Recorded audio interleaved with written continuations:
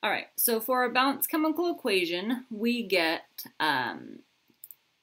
2 HCl, 1 CaOH2, 2 water molecules, that's not what I wanted, 2 water molecules, and then 1 calcium chloride molecule. Okay, let's figure out what's acid base conjugate acid conjugate base. Sorry, that's not what we're doing here. So if we're starting with a hydrogen, we're typically going to be an acid. So HCl, hydrochloric acid, is our acid, and then calcium hydroxide is our base. And we're going to be producing water, and our salt, calcium chloride, is our salt. So these are neutralization reactions. Acid plus base, we're producing water, and then a salt. All right, our next thing that we're looking at is acid-base titrations. So with titrations, we are going to be trying to figure out the molarity of an unknown acid or unknown base using a known concentration of the opposite, an acid or a base. There is a video on Canvas that has like a brief overview of titration reactions that I would suggest you looking at to just give you a brief overview. Here we got a bunch of definitions that we're going to be looking at. So, titration, the process used to determine the concentration of a solution, often an acid or a base, in which the solution of a known concentration, the standard, is added to a measured amount of solution of unknown concentration until an indicator signals the endpoint. So let's talk about a bunch of those definitions. So first of all, indicator. We're going to add a dye, some type of dye, to our flask where we have an unknown concentration, either acid or base. And that dye is going to change color depending on the pH of our solution. So phenolphthalein, that is an acid indicator. So it's going to change color based on the pH of the solution, the unknown concentration.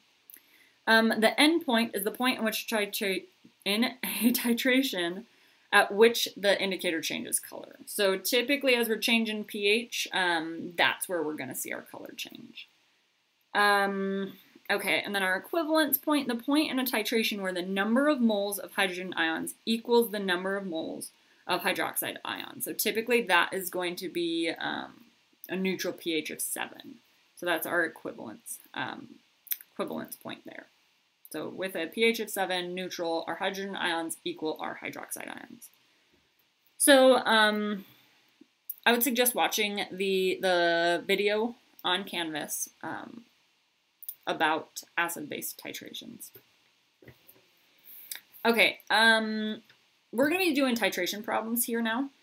We need a balanced chemical equation for these titration problems because we're going from one substance to another substance, so we need to go through moles. Unless we are using SaMaVa is equal to SbVbVb. So, Sa, that's our subscript of hydrogen in our acid. Ma is the molarity of our acid. Va is the volume of our acid. Sb is the subscript of hydroxide in our base. So how many hydroxide ions we have in our base.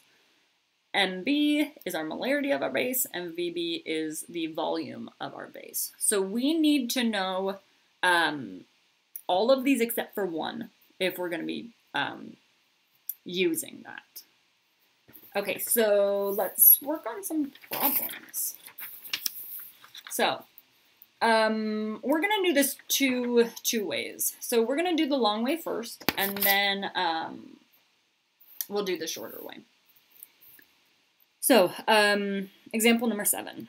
The titration of 10 milliliters of HCl solution of unknown concentration requires 12.54 milliliters of a 0.1 molar sodium hydroxide solution to reach the endpoint. What is the concentration of the unknown HCl solution? So we need our balanced chemical equation in order to do these. So hydrogen chloride plus sodium hydroxide, so our acid and base, those are both strong acids, strong bases. So this is a neutralization reaction. We're forming water and sodium chloride, a salt. Okay, so we're gonna start with the reactant. So either hydrogen chloride, so sulfuric, or sorry, hydrogen chloride, hydrochloric acid, or sodium hydroxide. We know more about sodium hydroxide than we do our hydrochloric acid. We're actually looking for something with hydrochloric acid. So we're holding off on anything hydrochloric acid until we've done our mole-to-mole conversion, sodium hydroxide to hydrogen chloride, or hydrochloric acid. Okay, so let's start with our single unit number. That's the 12.50 milliliters. And we are converting that guy to liters so that we can use our molarity. So we're going to do the 100 milliliters is equal to 1 liter, or before we were doing 1 milliliter is equal to 10 to the negative third liters. Either of them is correct, just depending on what you want to do. Or just move the decimal place over 3. Totally fine. Okay, once we're in liters, we can use our molarity of sodium hydroxide. So that's the 0.100 molar sodium hydroxide. We're converting out of liters. At this point, we can jump over to HCl using a mole-to-mole conversion. So in our balanced chemical equation, our coefficients are all 1s. We like that. So we're going to do this conversion. We're going to put it in our calculator, and we should get 0.00125 moles of HCl. We are not rounding until the very end because we're not done. We want to know the concentration, so moles over liters, of our hydrochloric acid solution. So we're taking our number in moles, dividing by our number in liters. So I just moved the decimal place over 3 to the left. So we get 0.01000 liters. So keeping with our sig figs there. Once we do that division in our calculator, we should get a molarity of 0.125 for our hydrochloric acid solution. Okay, so now we know our molarity. At first we didn't, but we need to know everything else in order to solve for that. So let's look at the shortcut way. So we're going to be using SA. So SAMAVA is equal to SBMVBB. So SA is the subscript on our hydrogen in our acid. So HCl, we don't have a subscript, so it's 1. So this is 1. Our molarity of our acid, that's what we're looking for. We're looking for the concentration of our acid. That's our unknown. So I'm going to leave that as Ma. We know the volume of our hydrochloric acid that we put in our flask. And we're going to convert that to liters since we are doing something with molarity. So I'm going to move the decimal place over 3 to the left. So keeping with our 4 sig figs there. Okay, so now we're doing the subscript on our hydroxide ion. Our hydroxide, in our base. So NaOH, there is no parentheses and a number outside. So this is 1 as well. So we're not looking at our coefficients. We are looking at the subscripts on these guys. They are both 1s. All right, so our molarity for our base is this 0.100 molar solution, and then for our volume, convert to to liters. We get that. 0.01254 liters. All right, at this point, we are going to multiply these two guys and then divide by 0.01. And we will get the same answer that we got up here. So 0.125 molar HCl solution. Either one is correct. If you like the shortcut version, go with the shortcut version. If you want to go on an adventure, do it the long way. I like the adventures, so long way for me. Okay, let's look at example number 8.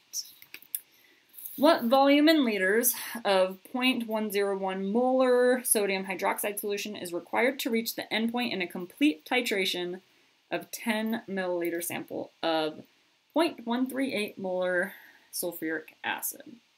Okay, so we need a balanced chemical equation if we're going to solve it the long way. So I'm just going to show you the long way, the work that I did, and then I'll walk through the short way with you. Because I don't have that work down here. So basically, we're converting out of milliliters, going to liters, and then we are using our molarity of sulfuric acid in order to convert to moles of sulfuric acid, at which point we can go to moles of sodium hydroxide, and then using our molarity of sodium hydroxide, we can go to liters. So 0.0273 liters sodium hydroxide that we need for a complete titration. Okay, so let's do our short way. So here's my work from the last problem. So we're still using this equation. So we're looking at the subscript of hydrogen in our acid. So here we do have a subscript. That's a 2. So 2 times our molarity of our acid. So we're given that here. So 0.138 molar sulfuric acid. And then we're looking for our volume of our acid. So that's, we're given that, sorry. That's this 10 milliliters, but we're going to convert that to liters. So still 3 sig figs, just move the decimal place over 3, is equal to, so SB is the subscript of hydroxide in our base. So notice it's still NaOH. We don't have parentheses and like a 2 outside. So this is still 1. And we know the molarity of sodium hydroxide. And we're looking for our volume of our base. So VB. So we are going to multiply these 3 guys and then divide by 0.010. And we will get the same answer that we got up here. Just in a shortened, less adventurous way, really. So 0.0273 liters sodium hydroxide required for a complete titration of sulfuric acid. Okay, next thing that we're talking about are strong and weak acids and bases. So for strong acids and strong bases, these guys are strong electrolytes. That means we are dissociating completely in water. So 100% of our molecules for our acids and bases are going to ionize, so completely separate in water. So forming cations and anions. You need to know these strong acids and these strong bases. Especially in a chemistry laboratory, you need to know if the substance that you're working with is harmful. Anytime you're working like in a high school chemistry lab, the substances we're going to use are diluted. But if you are in a college chemistry laboratory, that's not always going to be the case. So you need to be able to recognize when we're dealing with a strong acid and strong base so that you can be especially careful because these guys can do a lot of damage because of this 100% ionization. We got a lot of hydrogen ions that are forming, a lot of hydroxide ions that are forming. So our strong acids are hydrochloric acid, HCl, hydrobromic acid, HBr, hydroiodic acid, HI, nitric acid, HNO3, perchloric acid, HClO4, and sulfuric acid, H2SO4. We're going to talk about this diprotic little thing in parentheses in just a second. Our strong bases are lithium hydroxide, sodium hydroxide, potassium hydroxide. strontium hydroxide, calcium hydroxide, and barium hydroxide. So if you're looking at a periodic table, you'll notice that lithium, sodium, potassium, they're in the same group, so group 1, just going down the periodic table. You'll also notice that potassium and calcium, they are right next to each other. So we are going over 1 in the periodic table. And then we're going down to strontium and barium. So we're forming like a little line Tetris shape thing there. Definitely looks Tetris-esque on a periodic table. But lithium, sodium, potassium, over to calcium, down to strontium, barium. So that's probably your easiest way to remember your strong bases. Strong acids, you just gotta remember those guys. Okay, so if something is completely ionizing in water, we're gonna indicate that with an arrow. So just a single arrow indicating that our hydrochloric acid solution in water is going to completely separate into hydronium ions. So remember, hydrogen ions in water, they're going to form hydronium ions, and chlorine. So complete ionization, 100% of our hydrogen chloride ions, hydrochloric acid ions, are going to separate. Okay. So weak acids and weak bases. These guys are weak electrolytes. So if we were to put like a current, like an electric current, in strong acids and bases, that electric current would be would continue on in the solution because of these ions that are forming. But with weak acids and weak bases, they're weak electrolytes. That means they don't carry electric current very easily because of our ionization. So these guys are only going to partially ionize. Less than 1% of our weak acids and base molecules are going to ionize, to form hydrogen ions or hydroxide ions in water. So how we indicate that, so hydrofluoric acid is a weak acid. It's not on our list of strong acids. We're going to indicate that with a double arrow. To indicate that we're forming both of these. It's not just a one-way reaction where we're forming our hydronium ions and fluorine ions.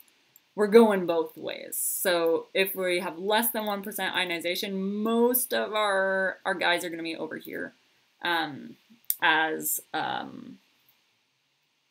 hydrofluoric acid. But we are forming some, so less than 1% of hydronium ions and then fluoride ions. Here is where we're going back to that diprotic that we have up here with sulfuric acid. So diprotic means that we have two ionizable protons. So notice we have a subscript on our hydrogen. Both of those hydrogens can separate and we'd form a hydrogen ion, and SO4 -2 in solution. So diprotic, we got two ionizable protons, these guys here. For triprotic, we have three ionizable protons. So H3PO4 is our example there. Basically, we can form three hydrogen ions, or separate into three hydrogen ions, and then a phosphate. PO4 -3.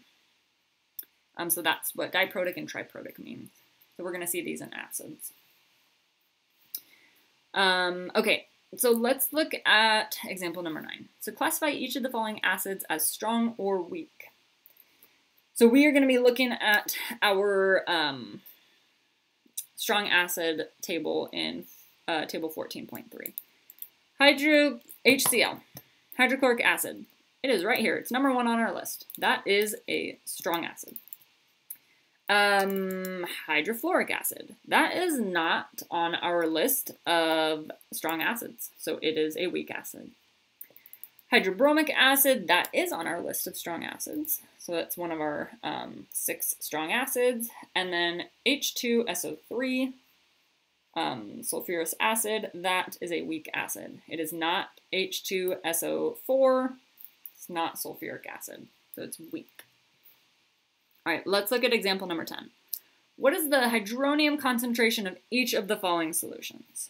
So basically, if we have 100% ionization, all of the molecules of our acid or base are going to form that many of our hydronium ions. So basically, we can think about it as the concentration, so the brackets mean concentration. The concentration of a strong acid is going to equal the hydronium ion concentration. So with letter A, 1.5 molar hydrochloric acid. It's a strong acid, therefore our hydronium ion concentration is the same. All of these, this 1.5 moles of HCl in 1 liter of solution, all of those hydrogen ions are going to form 1.5 concentration of hydronium ions. We are going to skip letter B because it is a it's a weak acid. Weak acids require a lot more math, and we need to know need to talk about like equilibrium constants. I'm not going to test you on that, so we're actually not going to cover that. So you can go ahead and cross out letter B. All right, and then let's look at example number 11. So, what is the hydroxide concentration in each of the following solutions? So letter A, we're dealing with a strong base. So if we're dealing with a strong base, that means that we have 100% ionization, like we were talking about up here in our strong acids and bases. That means that all of the hydroxide ions are going to dissociate in solution. So that means that our concentration of hydroxide ions is going to equal the molarity of our strong base. So those are going to be the same. So that's just a nice, easy way to figure out percent ionization. We're not going to do weak acids and bases here. All right, last thing that we need to talk about before you can actually do your homework, the acids and bases worksheet, is to talk about this definition of amphoteric. So amphoteric means that our substance can act as an acid or base. So our example there is water. So remember from example number 1 here, water was a Bronsted-Lowry base, and then over here, water is a Bronsted-Lowry acid. So water likes to follow none of our nice little rules in chemistry. It likes to follow its own rules. So we had to come up with a nice definition in order to describe water. So it's amphoteric, can act as an acid or a base depending on what it's being combined with. So here we have a hydrochloric acid and then added to water. So that hydrochloric acid is going to donate its hydrogen ion, its proton, to water. So we're forming hydronium ion, this conjugate acid, and then our conjugate base, our chloride ion. But down here with ammonia, ammonia is acting as a base, and it's going to form a conjugate acid. It's going to accept that proton from water. And here water is acting as an acid because it's donating a proton and forming a conjugate base of hydroxide ion. All right, so at this point, you have all the information you need to do the acids and base worksheet.